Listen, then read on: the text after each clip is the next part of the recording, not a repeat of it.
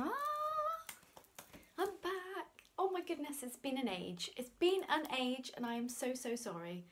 I recorded a video, a retrospective, a year in gin, and well, basically it broke in two. As I was recording it, I ran out of space and it became two videos that are supersonically long, and I'm trying to edit them, but I've never edited before in my life, as you well know. So I was desperately trying to put them together, and I wanted to bring them out before July's box. Now obviously it's the end of July and I haven't got a video for you, so I thought, sod it, I'm gonna have to open my box. It's a bit dirty. This box, and at least record a Craft Gin Club monthly box unboxing opening video thing. So we're very late and I'm really very sorry, and thank you all very much for your patience. It has been a busy month, and like I say, with the disaster of the other video, I've not given up. It's recorded. It's just about stitching them together and taking out the messy bits in between where I sort of floundered at the end because it cut off, and then yeah, stitching it together with the other one, I don't know. So that's why. Short explanation as to where I've been basically and why we don't have a video. But I'm here, I have a box, I have my little glass, and look, it's daytime and we've actually got some sunshine, and it's sort of early evening, so we've got natural light. You might be able to see my window reflected in my glasses. Apologies about that one. We're, you know, a very professional setup here. So yeah, let's get on with it. Let's have a little look. I have seen some pictures on social media. I haven't looked in any detail as to what is in the box. Every time I've seen it, I've sort of scrolled past it and tried not to see. So I have seen pictures, but I'm not entirely sure of the flavours or even the name of the gin or anything like that. So yes, just, you know, being honest with you. So I have my trusty turquoise scissors, and we're gonna look, it almost matches my outfit. Ta-da! Actually quite intentional there. So yeah, so I'm sure that most of you that do watch my videos potentially have already opened your box, you've already enjoyed your gin, and you'll be thinking, yeah, so what? We've already seen this, we know. Am I opening this the right way? Yes, I am, thank goodness. So let me know, what did you think of this month's gin and other lovely things that we might find in this box? And tell me that you forgive me. Oh my goodness, look at the size of those. Ruby grapefruits. Wow, look at those. We've got massive dried grapefruits. Now they're not really going to fit in my glass, so we're not going to utilise those this time, but they are actually fab. At the moment I'm actually creating a beautiful box for my drinks area, so I can put all the nice little the sort of flavourings and the garnishes. I've put the rose petals and the lavender in little pots that look really cute, and I'm now going to create a box to put them all in. So I'm going to have to make room for those as well because they're quite big. Now I see on top here I've got a, I don't know what this, great drinks deserve great snacks. Drinks biscuits. Ooh, okay, interesting. They look kind of rustic. We like a rustic biscuit. And these are, ooh, pecorino, rosemary and Scottish seaweed. Flavoured match to gin and tonic and gin cocktails. Well, I can't argue with that. I hope I've pronounced all that correctly. So yeah, that sounds very nice. Can't smell anything, but well, yeah, I'm sure they're lovely. We've also got Naan's gluten-free pop oats, a light and crispy popped oat snack in barbecue flavour. So a nice little savoury nibble there. And in here we've got, ooh, loves marshmallows. So here we've got mallow and marsh, whisked gooey perfection, salted caramel, marshmallows. Now that's actually quite a heavy pack for marshmallows, so they feel like they're, ooh, they feel good. Handmade in the UK. Yeah, they look really nice, and they actually, like I say, are weighty.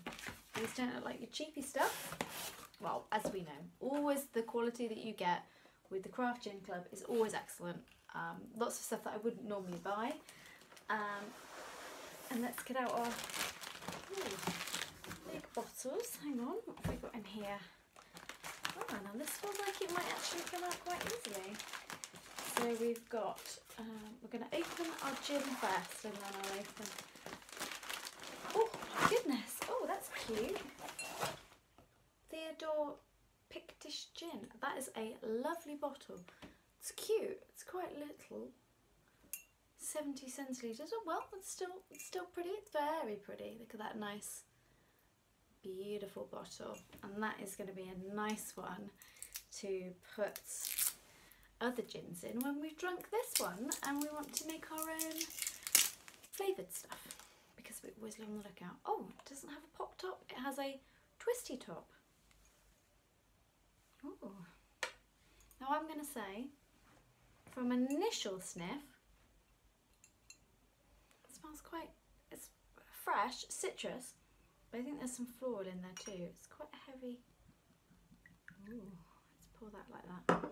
It's quite a big bottle for someone like me with my tiny, dainty hands to hold, but that is a absolute beauty. So that's our Theodore Pictish Gin. Pictish?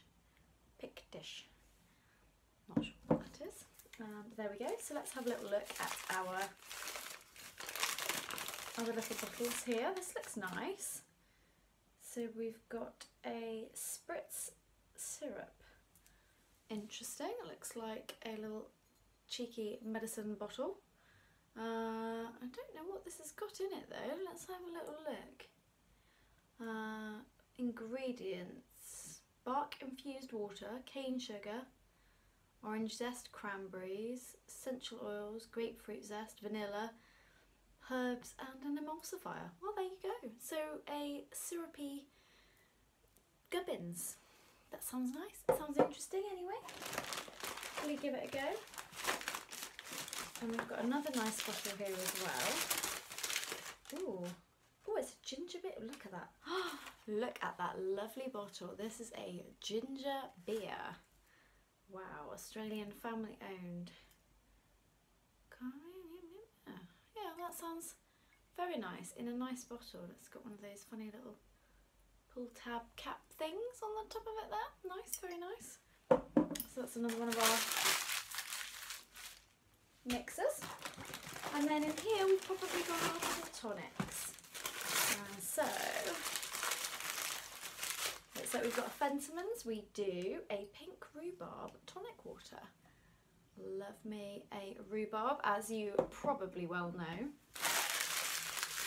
And I'm kind of hoping that the other one is the same flavour, because I am partial to a rhubarb tonic water.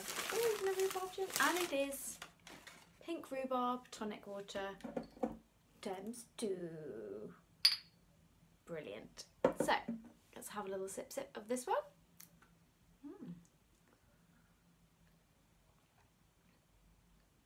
Ooh. There is a, I want to say, a licoricey sort of rooty sweetness in there, and then it's very floral, I think. Nice, quite sweet actually. I'm gonna, oh hang on, let's have a little look at the bottle, see if we can see what the botanicals are. An elegant aromatic gin with a home in Ardross, Scotland. Limited edition batch has been crafted with the Northern Highlands in mind, featuring 16 botanicals including pine, damask rose, pomelo and bourbon vetiver. Well, the aromatic, definitely. I do think there might be some licorice root or something in there. Something of that ilk. Now, I don't want to try and read all this while we're on the video, so it might just give me a few pointers. We've of course got our beautiful Ginned magazine to tell us all about it. Here we are, botanicals: honey, coriander, citric pomelo, bourbon vetiver, damask rose, juniper, pink pepper, angelica chamomile, kaffir lime, ginger, orris, pine, lavender, cardamom and oolong tea. So there's absolutely no licorice in there at all. I don't know what I'm tasting. Does anyone have any idea what that might be that tastes a little bit like licorice, or that sort of rooty, sweet, rooty richness?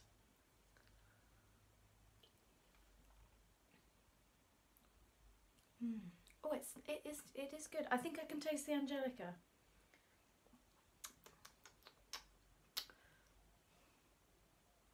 Yeah, there's a sort of sweetness that hangs afterwards.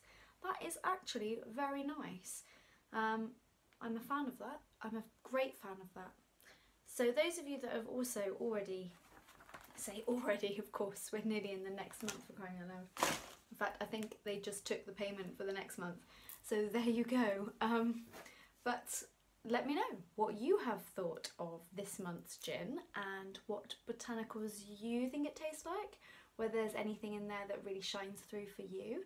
But yeah, this is quite really nice. It's very floral.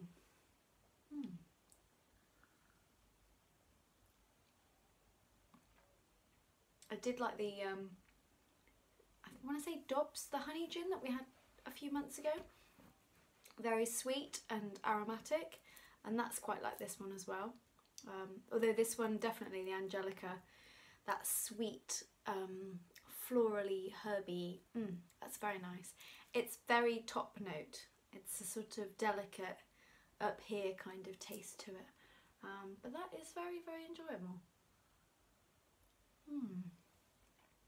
So yeah, so if I can try and get the other video finished, then I'll get it out to you as soon as possible.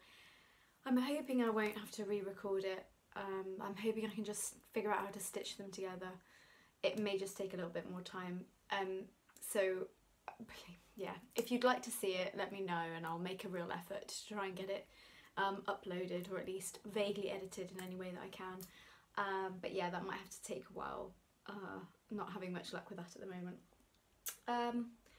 Otherwise, yes, I'll try and do the other one, well, the next one, so August's gin box, much sooner. So hopefully that'll only be a week or so away, because we're, what, the 28th of July today, so it's practically August. So I imagine the next batch will be turning up maybe the end of next week, maybe the beginning of the week after. And I promise I will try and do one as soon as I can for your, to thank you for your patience in your having to wait for this month. So yes, apologies again. So I shall say goodbye, I shall enjoy my drink, and I want you to let me know what you thought of this month's craft gin of the month. Bye guys!